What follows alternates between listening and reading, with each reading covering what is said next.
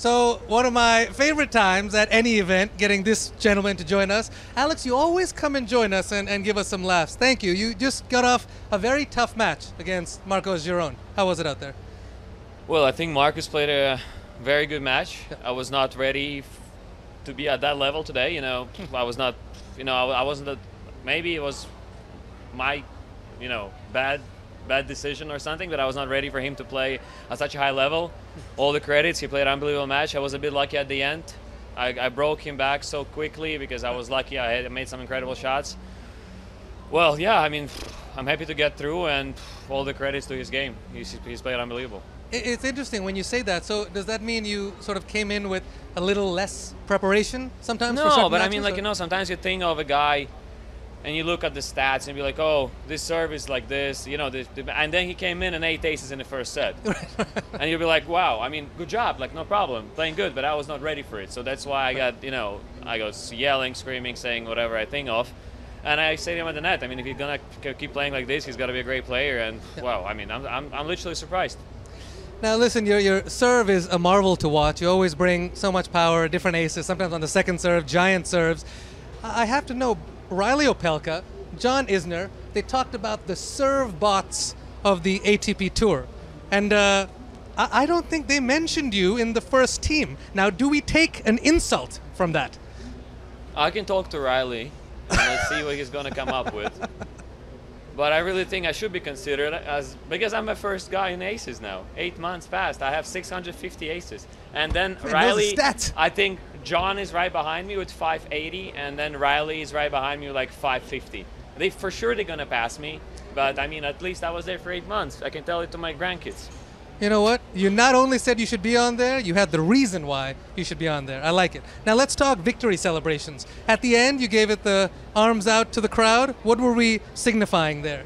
Are you not entertained? What were you giving the crowd? No, I mean, sometimes I do something, sometimes I clap. It depends on the mood. Like today, I felt like I have no power to clap or, you know, to yell or something, so that's what I did. I mean, I'm not a big fan of, you know, big celebrations as the guy do, you know, jumping, crying, you know, I don't know what the guys usually do, giving hearts to the, I don't know, like everybody do different, but I'm not a big fan of it. But yeah, I mean, I just do sometimes, I do wave hands, sometimes I clap. That's what I did today. Okay, well, we liked it. Now you're off to another challenging match in the next round. We're looking very much forward to it. You and Grigor Dimitrov. Surely there's going to be... Oh, did you not look at the draw?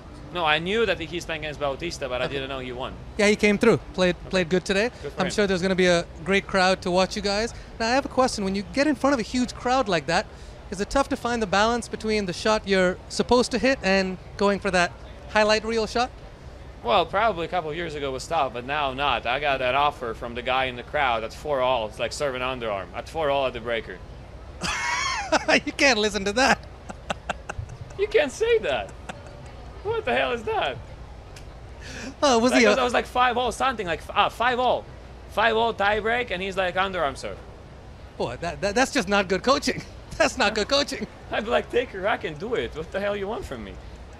Well, whatever decision you made on your own, it absolutely came through.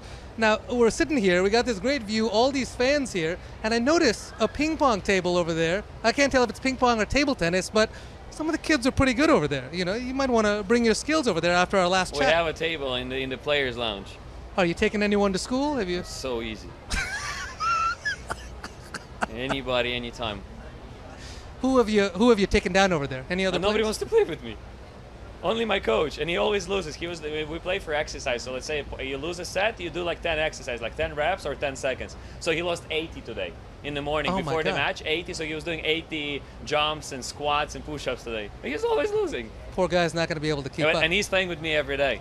I play ping pong more than I play tennis. Well, I'm going to have to come and check you out. Speaking of ping pong then, okay, last week I asked John Isner, because he loves wrestling, who he would like wrestling? to... Yeah, I mean, that's his thing, you know, WWE. If he could wrestle against another player with some other wrestlers, he wanted to go against Gael Monfils. So if you... That's actually a good choice. I think Gael is competitive, huh? He's a little limber for John. I would pay to see that. Now, if you had to pick an opponent on the ping pong table, who would you take to school? I think Roger did a good job with the video recently. That was a good video. He tried hard, so I think, yeah, I mean, if he's coming over again, then we should for sure play. Okay. Fantastic. Roger, there's been a challenge thrown out to you. Now, Alex, next time we have you here, just bring another one of your good stories, because you know we love them. No, you ask me, I bring you. I have so many stories we can tell here for 3 hours. But most of them are not for the camera. I'll tell you after. No, please don't do that. Please don't do that on camera. Alex, you're the man. Best of luck next round. Thank you very much. Ted, back to you.